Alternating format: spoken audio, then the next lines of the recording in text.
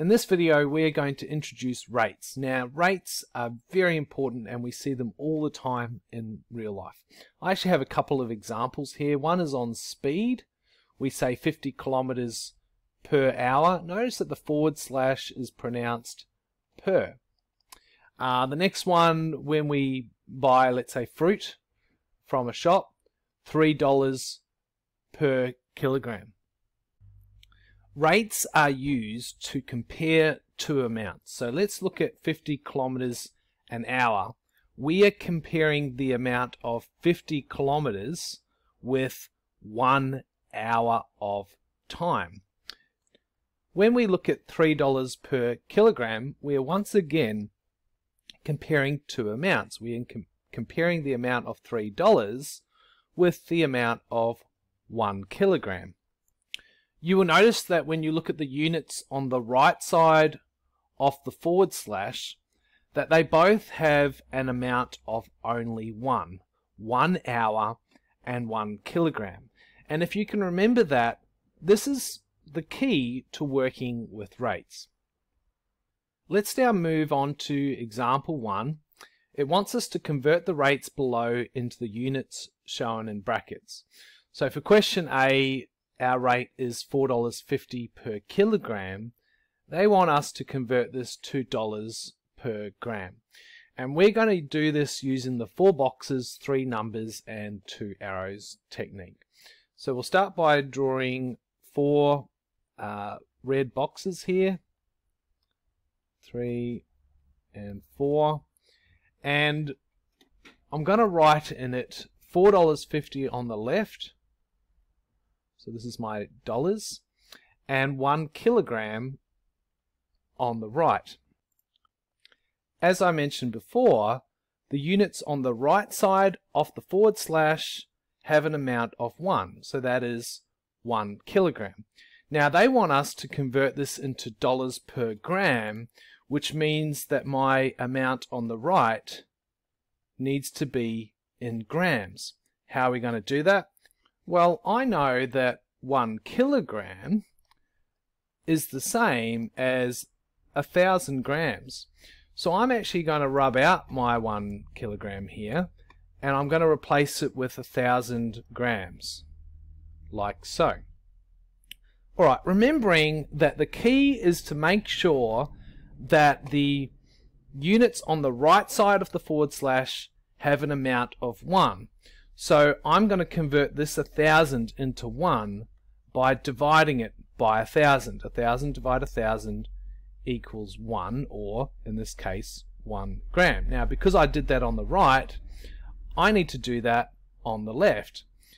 I've got to divide $4.50 by 1,000, which is actually going to give me a very, very small amount. Alright, let's do that now. $4.50 divide 1,000 gives me 0.0045. So now finally we can give our solution of $0.0045 per gram. Let's now move on to question B. Once again, we'll start with 4 boxes. 1, 2, 3, and 4. Now you'll notice that we have 12 liters per 1 minute.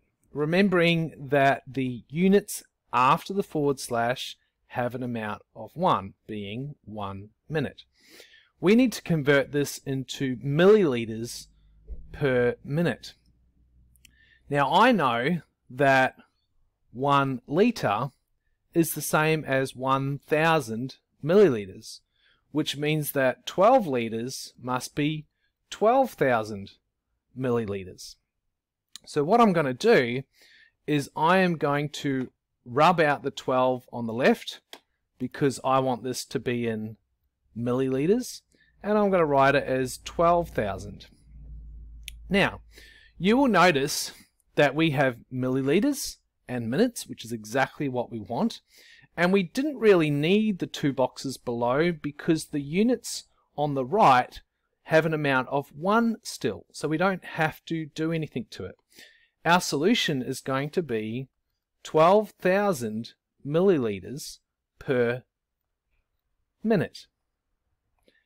Now let's move on to question C. We'll start again with our 4 boxes. 1, 2, 3, and 4.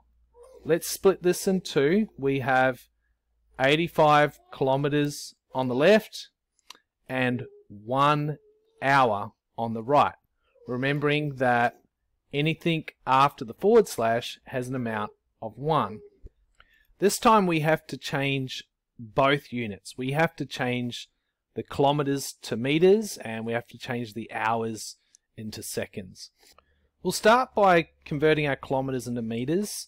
85 kilometers is the same as 85,000 meters. So we'll change that.